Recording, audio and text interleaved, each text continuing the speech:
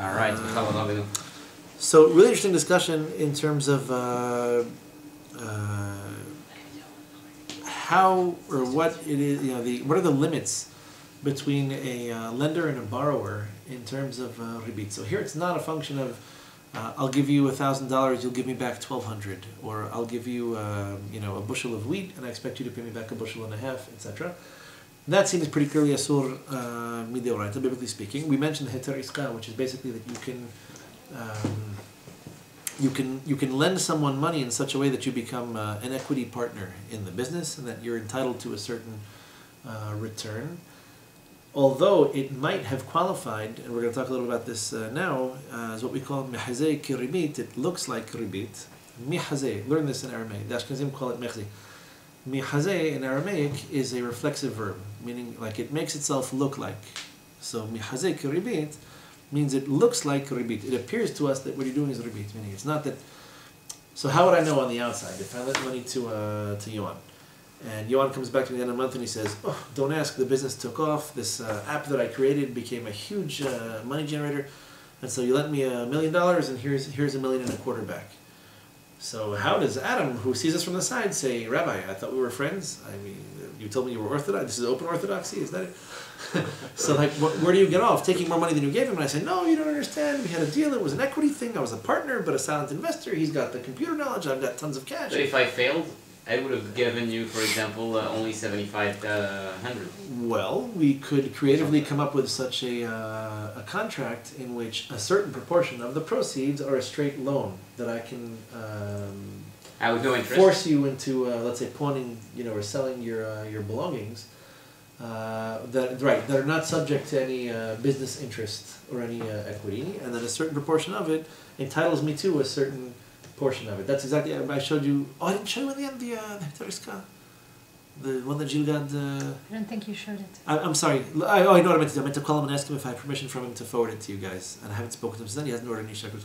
I'll call him up tomorrow. I'll email him tomorrow, ask him if I can do that. So I want you to see the way, practically halachically, it's done today. That it's just that it's that the loan is actually divided into two portions.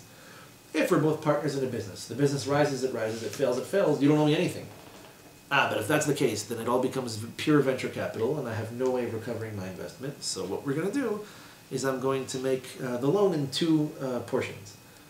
One portion of it, maybe we'll call it the principal, is a straight up, it's not supposed to be that way, it's really supposed to be 50-50, but originally it was conceived such that half of the loan would be considered a secured loan, which means it's secured against any assets that you have or equity that you own in hard assets. If you own a farm or a property or a house or a boat or a car, etc., I can collect against them, or I can make you sell them, or I can make you rent them out, or whatever, in order to recover my principal, and the interest, quote unquote, would not be payable if the entire business failed. But if the business succeeded, I would expect to get back up to a certain percentage, up to a certain flat sum, something like that. So today, this is just a long detour on how we permit loans that actually have what looks like interest on the outside, even though it's not really. So, okay, it's like selling your chametz. It's a valid contract. It works. You can sit there looking at your chametz. 30 seconds ago, it belonged to you. After 30 seconds, it belongs to some Jamaican woman you're never going to meet, and it's fine. Halachically, it's valid and it works. She wants it. She can come get it. I gave her my key. I gave her my number. She has my cell phone. She has my email. Like, it belongs to her. I'm just watching it for her. That's all I'm doing. There's another angle of all of this, which say, okay, so fine, so we permitted the heter isqa, one way or the other, and this is true even if you did use a heter isqa, because at the end of the day, you're going to have to consider at least a certain portion of the loan to be a straight traditional loan. There are certain behaviors that Chazal didn't want people engaging in when someone owes you money. Okay, the reference mideoraita is lo tihelo kenoshe. Don't be like a creditor to this person, meaning don't run around saying, "You owe me money, pay me back. When are you going to pay me back? You pay me back, and I pay me back." Okay, so we should be making loans with contracts and with witnesses. I lent you $1,000, you'll pay me back $1,000. If not today, 30 days, 60, 90, whatever it is. But hopefully, eventually, it'll get paid. I don't need these constant reminders. I don't need to harass you. I don't have the right to take advantage of you. In fact, it appears in the context of the interdiction to oppress converts, the interdiction to mistreat orphans and widows. You're pretty helpless when you have to borrow money and you have nowhere else to get it. So if you came to me and you asked to borrow the money, I would say, look, I'll give it to you. I don't need to remind you or harass you or humiliate you. So fine, I read the Torah, even someone, let's say Reform It Up could tell you that's what the Pasuk means, I shouldn't oppress you. But what happens when it comes to certain things like favors, right? Am I entitled to ask you certain favors? If the favor that I'm going to ask you is going to be interpreted by people as, another way of me taking advantage of you without taking advantage of you, or because you have the lower hand in the relationship, you're the weaker party, effectively I'm getting extra goods and services from you in return for having made you the loan, which as Chazal said is pretty much tantamount to ribit. If it's not ribit, it's close enough to warrant exclusion from our vocabulary. So there are a couple of examples. What happens if, this is a sticky one, let's say Manuel Sorani happens to own a car dealership, and so he sells and leases cars. Well, because he owns a car dealership, I assume he makes a ton of money. He sells Italian cars. And I come to him and I say, Manuel, I have a business I'm looking to expand, and I need $50,000. So sure, $50,000, not a problem. I'm okay. I don't even need a heter iska. It's a straight, midoraita loan. I'll lend you the money. I have Adam Paul Roven and David Sasson, who is also Italian and therefore should be testifying, but he is. And he says, you know what? No problem. We signed the contract. Elkin owes Sorani $50,000. And then I turned around and said, you know what, Manuel, I could actually use a company car. And what would be a more fitting company car for a rabbi than a Lamborghini? How about, I take this Lamborghini. So you can say, look, I already lent the guy the money, and now he's looking to lease the car from me. So I don't know if I'm going to get the money back. I don't know if I'm going to get all the money back. I don't know when I'm going to get the money back. Maybe I can make a little extra something on it and blame his credit score. And I could say to him, so I'll lease it to him for a little bit more than I normally would, and then where's he going to go? To somebody else? You think I would sit there and watch him lease a car from somebody else? The money that I should be making on one of my cars is going to give to somebody else. So you basically have me in a corner. I can't really get out. What am I going to do? What am I going to say? Things like this we try to be very careful about. If you needed help with something, if you were painting your house and you wanted somebody else to... But Rabbi, would be the same case if he would have forfeited the loan? Let's say he said, you don't owe me any money, and you still want to rent a car from him. Would we see that you rented the car from him in any way, like a sort of payment, even if he didn't actually ask you for payment? Technically, if there was an official act of forfeiture, so what does that mean? If I have a contract that says, I owe Emanuel $50,000, I passed the due date. I'm not exempt from paying him. I may not pay him interest. But let's say he just forfeited on, So what does that mean? If he tells me, listen, I realize that this loan is not going to be repaid, or I realize that the money's tied up, I realize that if I collect the loan now, then you're out of business, whatever it is. So he could officially write such a thing. You would do this in front of a big deal. You would say, I have a loan out to so-and-so, and the money is considered, at this point, a gift. It's a matana gemura. Correct. Once the lender-borrower relationship is dissolved, technically, you're not forbidden from doing business with each other. And it depends how it ends. I've had the good fortune of borrowing money from a number of people over the course of my 37 years. Normally you things end amicably, and you try to stay in good relations with people, and sometimes people within, let's say, the same industry would be happy to help you because you can also make use of it after. I see this in food service and farming all the time. Farmers aren't necessarily competitors with each other. It could be that you were stuck and you had a certain number of lambs you wanted to sell and you were short. So I gave you some of mine, but I expect payment back. And it could be that you paid it back in some other way. So it becomes very complicated when, if there was an official act of forfeiture and there is no longer a relationship between a lender and a borrower here, probably, hashkafically speaking, like philosophically speaking, it might depend on the relationship. If we're perfectly happy, it's okay, you lent me 3 lambs because I had to fill an order of 100, and it's not the end of the world, it's not a big deal, it's one thing. If he gave me 300 lambs, and that's like all he had for the year, and it was to help me not pass up on a big offer that I had, and whatever. So, you don't want to make it super complicated. If the guy doesn't care, and he's totally mochel, and he forgives you, fine. What's the problem here? The problem here is there's a pasuk in Mishlei that the Gemara quotes in Masechet Bava Metzia, Shlomo Melech tells you, don't eat the bread of someone whose eyes wince at it. You know, to wince in English is like to make this painful expression. So, you know, David and Abigail Levy have been super generous, and they've invited me to their house 10 times for a Shabbat lunch in the course of the past year. And they know that I can't really afford it, but I say to them, you know what, why don't you come to my house for Shabbat this next week? You know, it'd be great. I say, wait a second, what do you mean? I know that your wife has been sick and that your grandmother needs help, and you know, like, for whatever reason, financially the business hasn't been so great. You know that maybe I'm not able to afford it, but I tell you anyway. So the Gemara compares accepting an offer that wasn't really made in earnest to theft. You know, lechem tzara'in, it's like I'm almost stealing from you. It could be that in order to meet a certain social obligation, you know, I invited you just so it shouldn't sound like I never invite you because I'm embarrassed. I come to your house all the time and then you never come to me. It's not fair. So I might say something because I feel obligated to, but if you come to my house and you drink my best whiskey and you eat my best cheeses, etc., then maybe you're going to say, good, we're glad it worked out. Maybe he didn't have the money. It's about time he should pay us back all the times that we spent money on him. That's where it gets complicated. If someone really forfeits and he gives up and he doesn't care and he's totally mochel and he totally forgives, I'd say fine. Eventually, over time, you go back to normal relationship. We went to a restaurant, you paid one time, I paid the next time. I mean, that's how you try to work it out. If someone actually owes you, it becomes a lot more complicated. You can naturally ask for favors that this person's not going to turn down. You could actually end up incurring a loss, right? You can say, look, if it's no big deal, I just need a little bit of help with my car. I have to, we have to tow it. I got stuck in the snow, whatever. What am I going to say? No. I owe you money. I feel bad. I mean, I have to work in order to pay it back. You might cost me half a day of work, and then you might even, damage my ability to pay you back on time. But you put me in a position where I can't tell you, look, I don't want to do this, or please find somebody else, or I'll pay you to find somebody else just to have to get this thing done. So if I can afford it, great. If I can't, it becomes an issue. What if you're buying or selling something? I might naturally feel bad and say, look, don't have the money just yet, but maybe if you sell windows, I'll buy a few just to kind of make you feel a little bit better about not getting your money back on time. So it becomes complicated. What if I'm the only guy who sells windows in the entire town?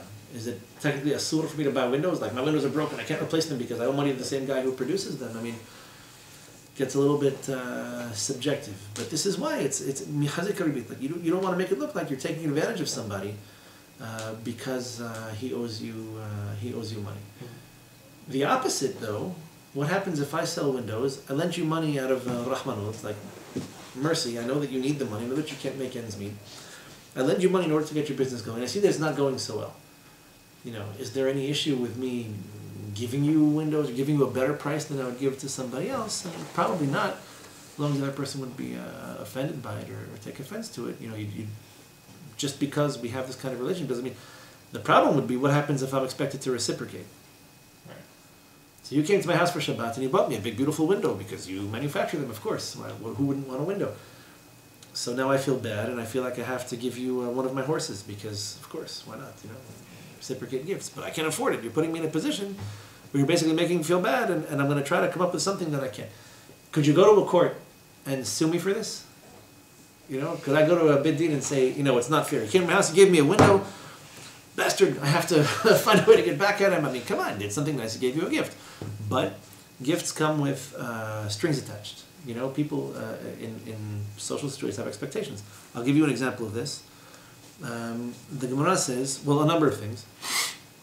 Number one, Rashi proves from the Gemara that it's asur to give someone a gift and not tell him or her. Right? And apparently he's talking about a purely social situation, not like tzedakah. I want to give you help. Maybe it's better that I should give it to you in such a way that you don't know who I am, and it'd be better even if I didn't know who you were. That's something else. If I'm giving you a gift, and like an official, again, it'd be a funny example, but let's say I'm I don't know, going to Adam's house for Shabbat, and I buy him a bouquet of flowers. So the appropriate thing to do would be to say, I got you this for. Thank you for inviting me, etc. for Shabbat, whatever it is. I don't want anybody to feel bad. Don't buy me anything. We're fine. We invite people all the time. And for this reason specifically, I don't want anybody to feel like I'm breaking the bank. Every time he invites me, I have to buy him something and I feel bad. No, don't buy anything. But, would that it were. and I'm going to someone's house for Shabbat and I want to let them know that I got them something, there are societal expectations. And Rashi says if you're giving somebody a gift, unless it's tzedakah, you should let them know. Why, how it works out this way, just apparently at least that was the expectation at the time. I'll give you a better example of this. The Gemara says that people used to give shush binut. When you were marrying off a son or a daughter, you would give people gifts and they were expected to reciprocate. So when David's daughter was getting married, I decided, of course, why not? You know, I'm the Lamborghini salesman, so what would be more fitting than to give her a lease for a year? Give her a gift. What am I crazy? A lease for a year. So when my daughter gets married, he's likely to want to be able to reciprocate. Does that mean it's asur for me to give a really fancy gift to someone who's not able to do the same thing for me? It's a good question. It's a very good and tactful question to ask, because if I put you in a situation where you feel bad and you feel like you owe me, we came right back to where we started. I'm taking advantage of you and the fact that you're, unable to. Either I'm showing off and I'm saying, look what a gift I can give you, and I'll be lucky if I get a bottle of wine out of you when my daughter gets married.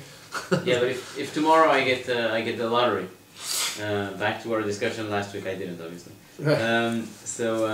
And I you don't know how many invited- people I've got tagged on Facebook and people sent me text messages asking me if it's halakhically permissible.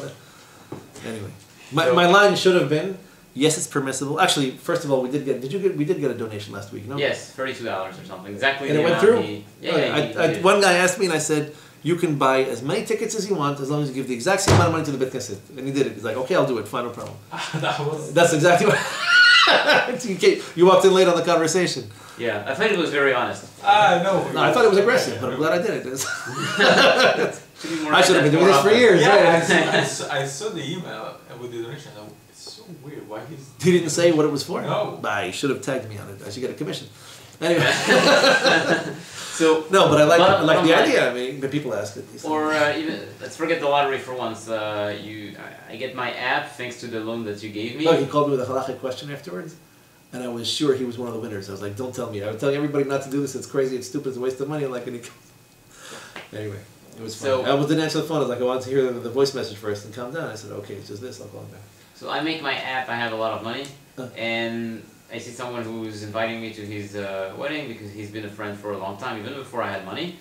And I know that when my kids get married, he's not going to be able to give me a big gift, but I'm going to look like a moron if I give him So, small stuff. You know? so be tactful.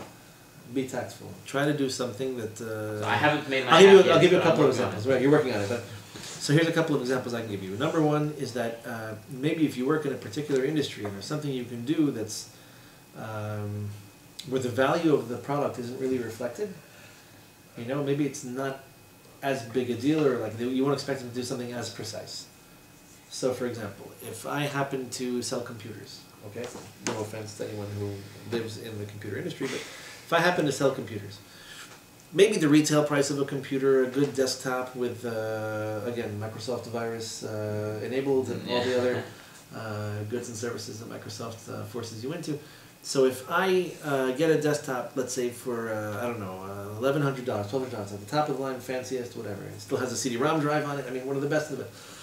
So if it retails at a certain manufacturer retail suggested price, then you'd say, okay, if I had to go buy one, it would cost me $1,100.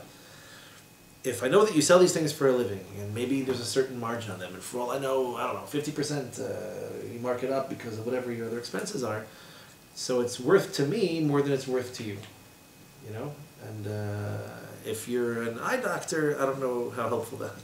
A free coupon to a pair of glasses that I'll need in another 20 years after I'm married, but right, so that might work. I didn't know this, by the way. I thought it was a very antiquated concept until after we got married. My father-in-law very politely, he's Libyan, so very politely, he requested a detailed list of all the people who gave us gifts and how much they gave. Oh yeah, they do that all the time. It drives me crazy. Really, the Libyans It's do. insane. Come, tell me more about Libyan culture. So what was it?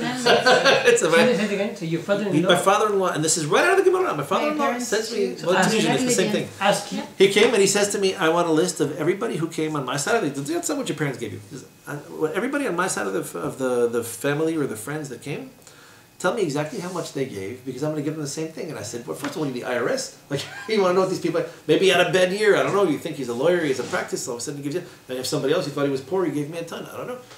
So, Actually, you just brought up a good point, though. All of these halachot assume financial transparency. You don't always know what someone else makes. It could be completely not what the appearance right. is. You don't. The question is, what chances are worth taking? Just tonight, here, I'm sorry to catch your name. David. David, nice to meet you, David. How you done?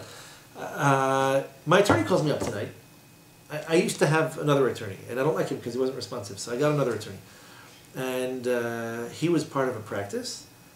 He calls me up tonight, and I thought it's because he wrote a contract for me and I had to pay him whatever. So I said, I know I didn't, I'll cut your check next week. I have something clearing. So he said, fine, no problem. That's not why I called you. So why'd you call me? He said, I called you to tell you that I just left that practice and I moved to another practice. And this is a guy that I talk to 3 times, 4 times a year when I need something. I said to myself, okay, so you moved to another practice. And right away I said, the last bill was under the firm and I have to pay them. That's a legal thing. And I said to myself, this is a good thing, it's a bad thing. Is it amicable or is it contentious? So I almost didn't know how to approach it. And I said, well, I hope this is a successful year for you. It should work out well and that everything progresses amicably. But I couldn't tell if now he's making more money, he's making less. Is it he's not paying as much to the firm, so he's keeping more for himself? He just lost a bunch of clients. Like you sometimes really don't know. The idea is that you try not to take excessive chances on things. So if you assume that someone works in a particular industry, and by the way, people give different gifts based on how close they feel you are, right? Here's a better question for you. You lent me $100,000. Next month your daughter's getting married. I'm not going to give you a gift. I know exactly how much I would have given you if I didn't borrow the money. I mean, it gets complicated, but the idea is that you don't want to make it, something too big or too small. I can make the gift later. I can find another way around it. You don't know what people are making. You sometimes don't know how much they appreciate the relationship until you actually get a gift. You say either I'm blown away, I had no idea, or like that's what you think of me. I thought we were friends. So people are kind of funny that way. I think the bottom line is that you don't want to be the impetus behind the financial decision. You want to give me something for my daughter's bat mitzvah, whatever you want. 100%, we'll stay friends. You don't want to give me anything, so great, fine, we'll stay friends. I'm not offended, I'm not insulted. I don't want either my position over you because you owe me money and you're disadvantaged, or the money that I gave you to be held over your head and to force you into a decision that you otherwise wouldn't have made. I don't want to be taking advantage of you. I don't want to be asking you for favors to help me move in, to help me move out, to help me paint the apartment. To give me rides to certain places, and again, rides to where? If Adam, who's been lending me money for the last half hour, if he knew that He doesn't know much right now. what? He doesn't know much right now. Reminds me of a very funny commentary I once heard. There was one of the playoff games in the NHL. I was young, I was still watching this thing, and this one guy got absolutely clobbered. I mean, he got hit really hard, and it took him a while to get up. And so the commentators are running out of time. They have to, they're waiting for this guy to basically someone come help him off the ice. And the guy's like, he's playing a really solid game, this guy. And in fact, he had 2 assists. He's like, the other guy comes in, he says, I bet you can't remember either one of them right now. He doesn't know where he is, this guy. He's to be helped and picked up. So if, if you know that I'm going anyway to work, I don't know if it's that big a deal. Like I go to Hackensack every day. Tell the rabbi, I need a ride to Hackensack. Okay, ride to Hackensack is fine. Tell me, I need a ride to Philadelphia. There's only so much I can do, but situations like this have arisen in the past. I'll give you a funny example. One of the guys who lent me some money in order to help me start my business was somebody that we used to invite over for Shabbat meals every so often. And when he first stumbled on this halakha, this is, by the way, Siman Kuf Pei, 186 in the Torah Yoreh De'ah, which is exactly what my daughter's passport cost me today at the post office. It's like 186 and 91. So he said to me, I don't know if I should be eating at your house anymore for Shabbat because I lent you the money and when you pay me back, we can go back to how things were. But I want it to be like I'm taking advantage of you now. And I said, okay, fine, I hear that, but why can't we at least go back to the original dosage? Like if we had you over, let's say 4 times a year, we're good for once a season, once a fiscal quarter. How about we just keep it that way? I don't want it to be because you lent me money that I'm not inviting you at all. I don't want it to be like you're coming every day and eating me out of house and home to get your money back in Schena. Maybe we can work it out such that at least with the same frequency that it was before, it is now, and we can just assume everybody's going to be more or less taken care of. So it is very subjective. At the end of the day, relationships with people are always subjective. Kosh Baruch Hu has a sense of humor. He created mothers-in-law for a reason. It's just, you try to tread lightly when it comes to these things. But what about employment relationships? So let's say I work for Adam, let's say. Right. And We all do. And one day he asked me if I can invite him for Shabbat. Mhm. So I only have a working relationship with him, but he happened to me that I invited him for Shabbat, and he knows that I'm not gonna say no because at the end of the day he's my boss. So Right. I'm not gonna say no to him. I'm gonna, but maybe that's not exactly the person I want to have over on Shabbat. So we don't you, have you ever that- get invited to a company party? Yeah, you are. So those are, so how is that gonna be also considered sort of from his side taking advantage of the fact that we have a sort of, that I owe him something because I work for him? Right. So the more problematic side of it is not that he's inviting you, so you work for him and he invites you. No, that I invite him. Oh, you invite him. I work for him, he's my Right, boss. he's and your he- boss. And he wants to be invited. He asked me, I don't know. So what to maybe go. you're trying to make a more, it depends on the intentions. Maybe you're trying to break the ice, you're trying to create a more peaceful work environment, you're trying to show a certain side of yourself that doesn't come out when you're working, it doesn't come out in your work, etc. There are ethical questions about this, if you get advantaged this way or disadvantaged, and what happens to other people in the firm who don't have the ability to do the same, but every people are also, we're social too. People meet each other at work and it's an important part of our social lives. The question is a little bit more complicated. Like if he feels that he pays you, so he knows how much you make, and he says, look, this guy put out a spread, I just can't believe he did this. So either you're trying to bribe him or you're trying to, to be nice and friendly, but you might put him in a position where he has to do the same. And by the way, it could be that he works on commission. You might work on straight salary and he might depend on, the outcome of your work and everybody else working under him. So it's not so simple. I think the golden rule would be just don't go overboard. It's a good practice to be in. Like people come, I used to tell my wife the same thing. If you polish every corner of the house every time someone comes over, they're all going to get the impression the house is always permanently polished. Like everything was never touched and never used.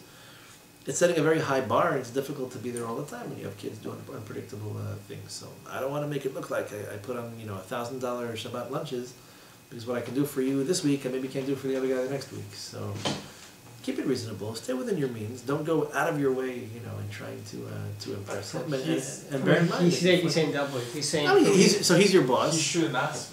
He's saying if should he not wants have to be one. Oh, he invited. invites himself over to your Yeah, house. he wants to be invited. So Not that he that, invites so him. that would be a classic example of lechem sarai. First of all, he's your boss. Maybe you don't like him. Well, you have to land on him like a mother-in-law. I mean, no offense to mothers-in-law, but maybe he doesn't. Maybe you don't like him, but you're in a position that you can't refuse. That would be the That's what definition. he's saying. Lechem sarai. If that's what you meant, right? So making an offer that you can't refuse is a traditionally Italian proposition. Right. Ask Robert De Niro and company. So that's a classic example of a situation where you really have to be careful about this. According to the Pasuk in Mishlei, like someone who has Yirat Shamayim tries to avoid situations like that.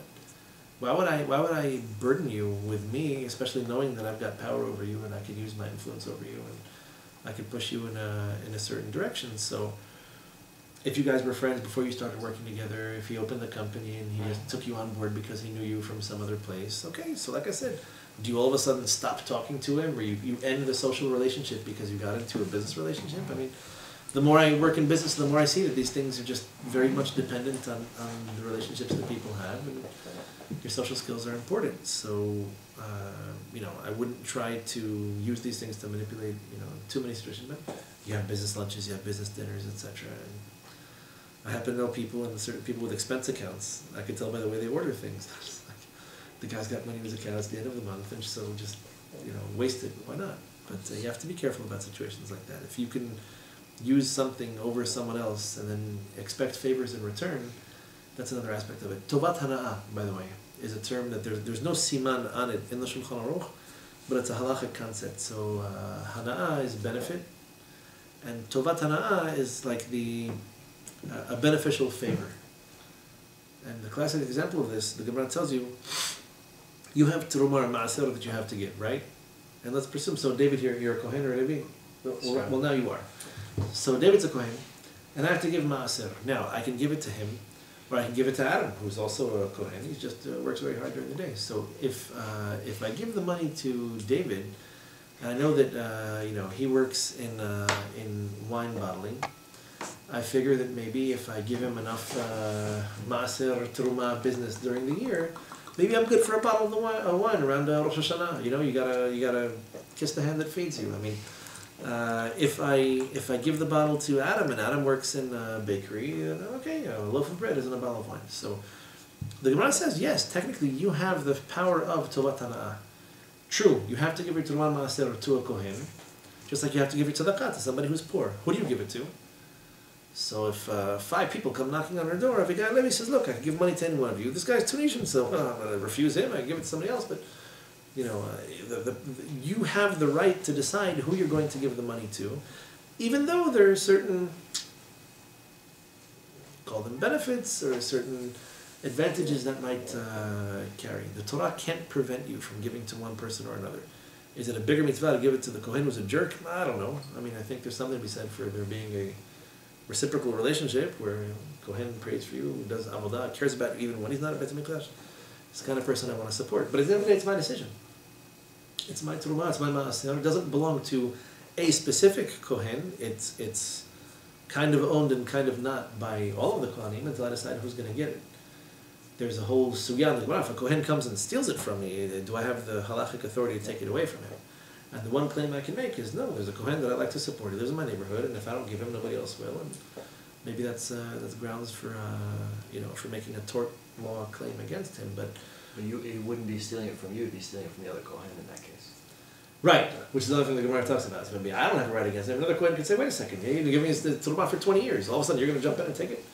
And then once he took it, does that fulfill my obligation of giving it? Is the obligation actually to give it? But anyway, when it comes to ribit, Chazal use these examples. Purchasing, not to purchase things cheaper, more expensive, just because there's a lender-borrower relationship between us. Not to rent things for more or less money, not to demand favors, or expect somebody to go out of their way for you.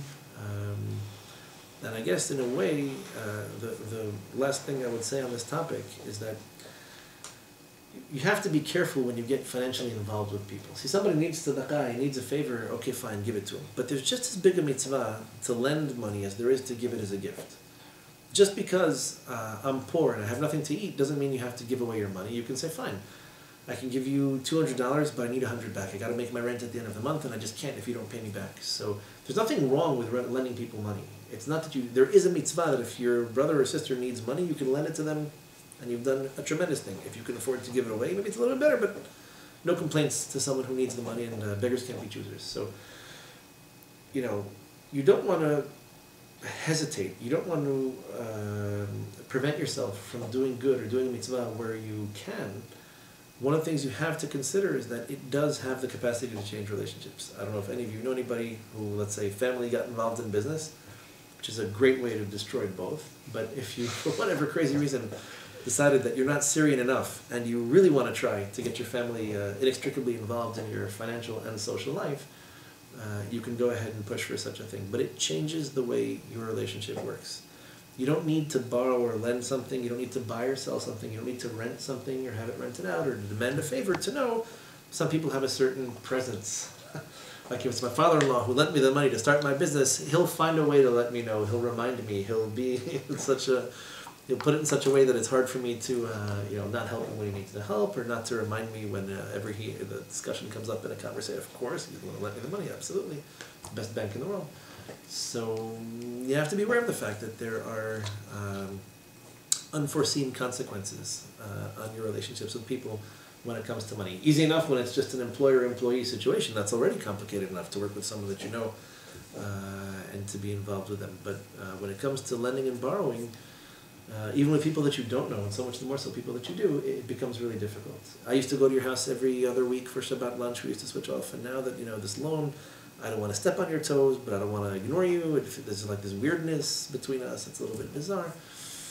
But so it happens. You have to be careful. Whatever it is, just do it with the right intention, and maybe you can talk about it sometimes too. It also helps to lubricate the bizarre social situations. So next week, with God's help, we'll talk about open orthodoxy. It really is a worthwhile conversation, and then